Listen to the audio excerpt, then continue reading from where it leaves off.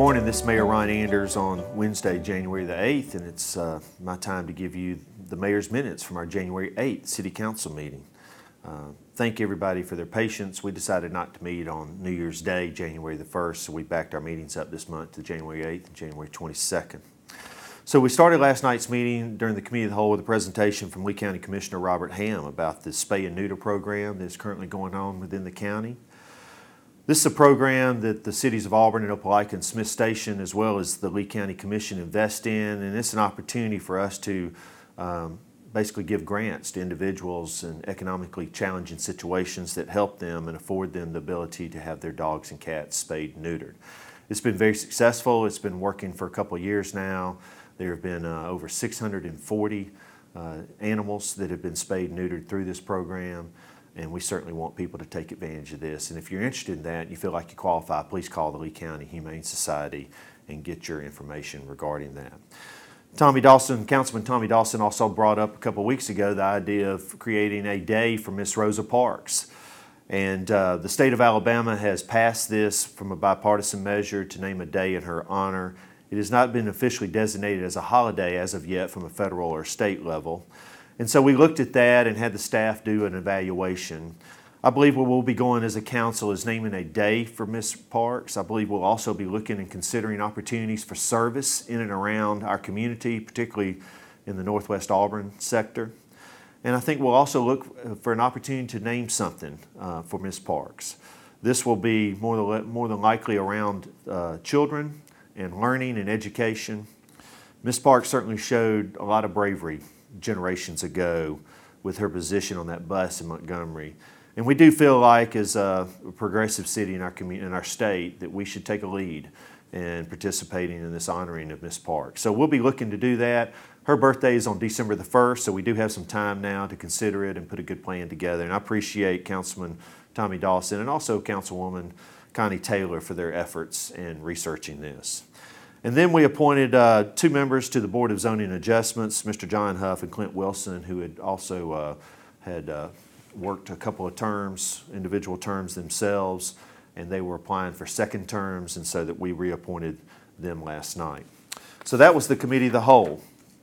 As we moved into the regular agenda, we were proud to honor Tim Sylvester as our Employee of the Month. Tim works with our Parks and Rec Department and has done an outstanding job in and around our parks, in particular our cemeteries. And Becky Richardson wrote a great letter on Tim's behalf, and we appreciate everything he's done. You think about our cemeteries and how unique and sensitive they are to all of us that are spending time out there, and certainly we want those places to look good and appropriate, and Tim has done a great job doing that. We recognized a couple of members of our police force, Mr. Dale Nalton, who's worked for us for 10 years, worked for the city for 10 years, and Mike Roberson, who's worked for the city for 25 years, and they were given Pins of Service awards for their time with Auburn, and we're grateful for everything they do. And Mike in particular, I want to say thank you to Mike for his activity within our school system as a school resource officer. He's interacting with our young children each and every day, and we're grateful to you, Mike, for doing that. We recognize Steve Hicks, who has taken the time while he's been working to go back and get a degree in accounting from AUM, and we wanted to recognize him for doing that and thank him for doing that. We also recognize the J.F. Smith Group, who volunteered to put together a fundraising effort that accounted for over $400,000 that will be used to improve all of our cemeteries, not only our new cemetery at Town Creek, but all of our older cemeteries at Westview and Pine Hill and behind Auburn High School. And we thank Mr. Jerry Smith and his team, and then all of our volunteers, Mr. Wes Williams and John Sadler and Gwen Reed, for their efforts to do that and to make our cemeteries special and unique places for our city. And then we also recognize Donald Baker in our Environmental Services Department. Donald has worked for the city for 30 years, and he's decided this time to retire, and we hope Donald has a great time in retirement. I reappointed Robert Smith to the Auburn Housing Authority. That is a mayor's appointment. Sharon Talbert, our director of the Auburn Housing Authority, who does an outstanding job, sent me a letter that all the council has a copy of that basically asks for Robert to be reappointed. This will be Robert's third term. This is a unique board, and Robert has a unique set of experiences, understanding financing, understanding HUD financing, understanding state housing finance, and it's Robert's expertise that we need currently today with the challenges that they have at the Auburn Housing Authority to stay on that board and provide stability and so I did reappoint Robert to that. As we got into the agenda last night, we did announce a Board of Education vacancy, and certainly once again we want to say we're proud of Tracy West for winning a spot on the statewide school board, and she'll be moving over to the state school board in February. So we announced her vacancy. She served one last month on the Auburn City School Board, and we'll be filling that term in March. As we go through the consent agenda, I'll mention a couple of things to you. We approved a tax abatement for CSP Technologies and Auburn Technology Park North. We approved a tax abatement for CSP in 2017, and it was for a capital investment of over $8 million. They've come back to us and said it's going to be bigger. It's not going to just be bigger, but it's going to be more than double in size. And we're proud to tell you that CSP Technologies is going to be investing over $17 million into their park, into their building out there, their facility in Auburn Technology Park North. They're going to also include 27 new jobs with that. So we're grateful for their original investment in Auburn. We're grateful for their continuing investment in Auburn, and we were proud to approve that tax abatement last night for CSP Technologies. We also approved the city match funding of $165,000, which will go towards the roundabout at the intersection of Wire Road and Cox Road. Many of you who travel out there and all of you who live out there know that that's kind of an awkward intersection that's needed some work for many years. Now this match is only 10%, and AlDOT will carry 90% of the cost of this. So it will be over $1 million project, but AlDOT will consider over $900,000 of that they'll provide. And so we'll get moving on this, and we hope that in the next year and a half that there'll be a new roundabout out there that'll make that intersection much safer for all of our residents and all of our children and families who are going back and forth to the soccer facility. We also approved the beginning design services for our Sagahatchee Blueway Greenway. And this is an exciting development that we've been talking about for a couple of years now, where our citizens can drop a canoe, drop a kayak into the Sagahatchee Creek there at Donahue and float down towards Richland Road. And so we're going to begin the design service, the design work on that, and we approved that expenditure last night as well. Getting into some of the ordinance last night, we only had one item on our ordinance, and that's Severe Weather Preparedness Tax Holiday Weekend, which is the February 22nd through 24th. And this is a weekend that you can save on sales tax, but this is to purchase things that have to involve protecting you and taking care of your house and family if we were to have a severe weather. So this is batteries and generators and tarps and wood and all the things that you might need, flashlights, if we were to have a bad storm. And as we go into the spring and certainly into the fall, that is something for all of us to consider. So that's February 22nd through 24th. The Corndino project, which we talked about 2 weeks ago, and we had a public hearing. It has been written about in our newspapers and talked about in our community. This was a housing project in Northwest Auburn. It was tabled 2 weeks ago. And then yesterday afternoon, before our meeting, the developer's representative decided to pull it from our agenda. So what this means is that for Mr. Corndino to come back with this particular project as it stands today, the way it's designed, he has to wait a full year to do that.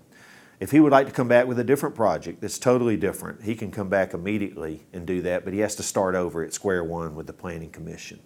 So we'll continue to be observant of this. I would encourage the citizens of Northwest Auburn to continue to be watchful. And you have our word that we'll continue to be watchful, and we'll be working with whoever owns that piece of property for whatever ideas they have in Northwest Auburn. But that is officially, at this point in time, that project, for all active intents and purposes, is dead.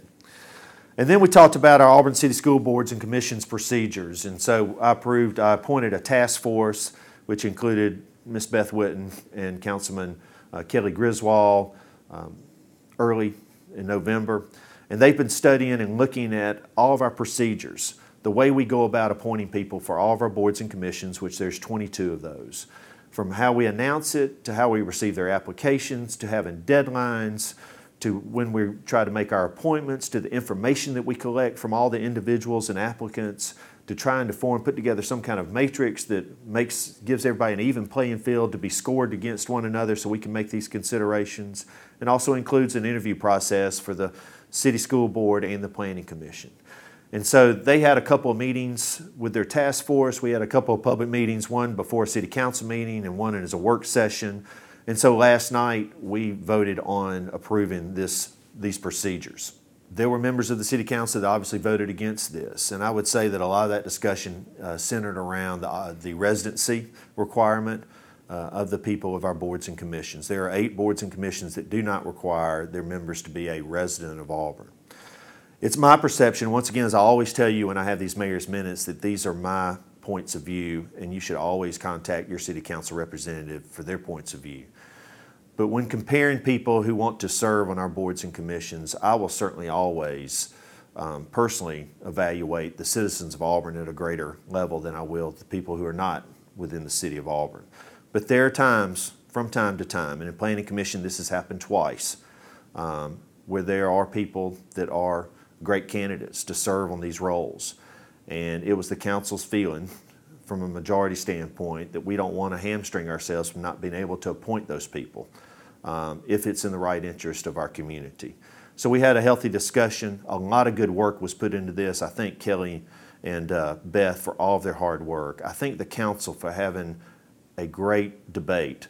And you can understand clearly where everybody was coming from, and I encourage you to go back and look at the video from last night through Facebook to see what your council rep was saying about this. But ultimately we approved this.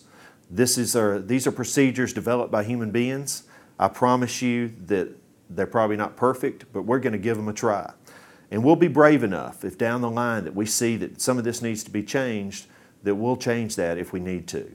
But I believe in 2019 Auburn that this is a great effort to providing transparency and making you comfortable and confident that all the information you need to find if you're interested in serving the City of Auburn on one of our boards and commissions is available to you, it's easy to understand, and that you feel like you have a fair shot to be a part of this city if that's what you so desire. At the end of the day, the City Council and the Mayor have to make a hard decision because we have to choose someone. But to get to that point, we hope it's a great process and a great experience for all those who are interested. So that's all we had last night. We look forward to seeing you on the 22nd. A couple of things I would remind you of is the Martin Luther King Day is coming up a week from Monday on January the 21st, and there'll be a breakfast at Auburn University Hotel and Conference Center. You are welcome to come as a member of the city, and we hope to include you in that. I named the members of the Student Housing Task Force. You could go online to our city and see those 12 people. I believe it's 12 people that we've assigned to be a part of that task force, and we'll get started very soon with studying and evaluating all things to do with student housing in the city of Auburn. And then finally, I just want to say I had an opportunity to be a part of Project Uplift on Monday. It's National Mentoring Month in the United States, and myself and Ms. Patsy Jones from Opelika City Council were able to go over to Project Uplift's offices on campus at Auburn University and hear their stories and understand their vision and drive for what they do. We're thankful for all of the Auburn University students who participate in that program, and I encourage each of you, if you feel like you're called to mentor a young person, there's a place for you at Project Uplift, and I ask you to go to their website and find out more about them. I hope you have a great first month of the 2019, a great start of the year, and we'll see you in 2 weeks. This is Mayor Ron Anderson.